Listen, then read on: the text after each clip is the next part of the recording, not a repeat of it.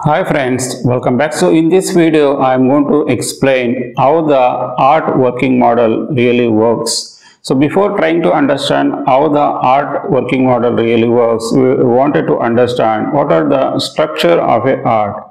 So heart is having two chambers, which is two upper chambers called as a right atrium and left atrium, and also we are called as a ventricles, which is again right ventricles and left ventricles, and we have superior and inferior vena cava. The superior and inferior vena cava, these are the large veins that carry deoxygenated blood, where deoxygenated blood is nothing but blood without oxygen from various parts of the body back to the heart.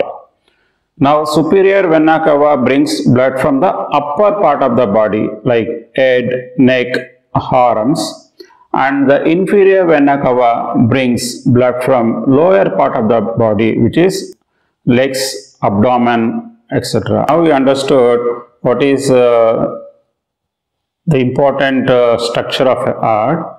Now we will understand how the deoxygenated, the left part which is blue in color, which is deoxygenated blood.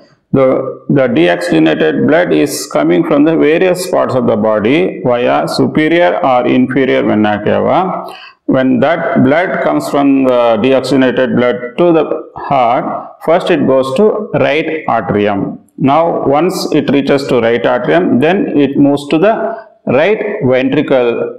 From right ventricle, it gets pushed to pulmonary artery for oxygenating blood, which sends to the lungs. Then that oxygenated blood comes from the lungs to pulmonary veins to the left atrium. Then from left atrium, where left ventricle is going to pump the oxygenated blood via aorta, and it sends to the various parts of the human body.